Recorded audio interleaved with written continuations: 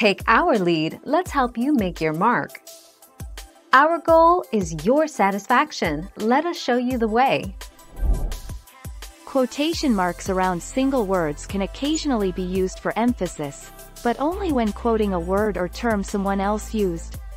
Usually, this implies that the author doesn't agree with the use of the term.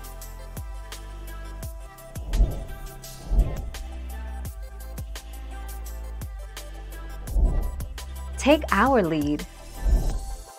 If you need to emphasize a word or a particular fact in a sentence, you can use italics to stress it.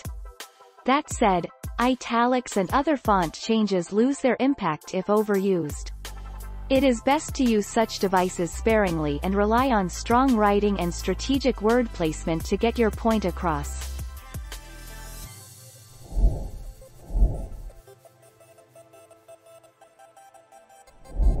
Let's help you make your mark. Quotation marks are always used in pairs, one at the beginning of the quoted text and one at the end. The same rule applies to titles and words used in a special sense or for emphasis. Use double quotation marks around a direct quote. A direct quote is a word-for-word report of what someone else said or wrote.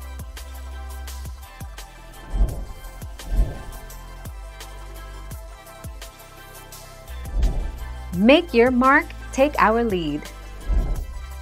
The key to successful paraphrasing is to use as few words as possible from the original text. Be mindful not to change the meaning that you are trying to convey as you rephrase and to cite your paraphrase. Without proper citation, your paraphrase could be construed as plagiarism.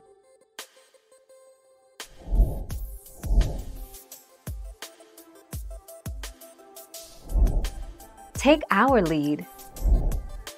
Your answer single quotes are used to indicate the beginning and end of a string in SQL. Double quotes generally aren't used in SQL, but that can vary from database to database. Stick to using single quotes. That's the primary use anyway.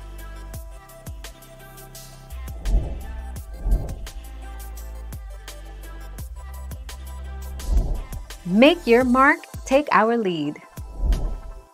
On the keyboard you can make single quotation marks on most computers by pressing the apostrophe, quotation mark key to the left of Enter. Double quotation marks are made on most computers by holding Shift and pressing the apostrophe, quotation mark key to the left of Enter.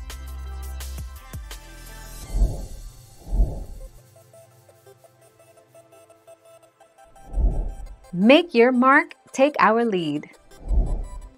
Quotation marks can be used in two styles, single, or double, or, and can also appear in two different typefaces, either as so-called dumb or straight quotes, or as smart quotes, or.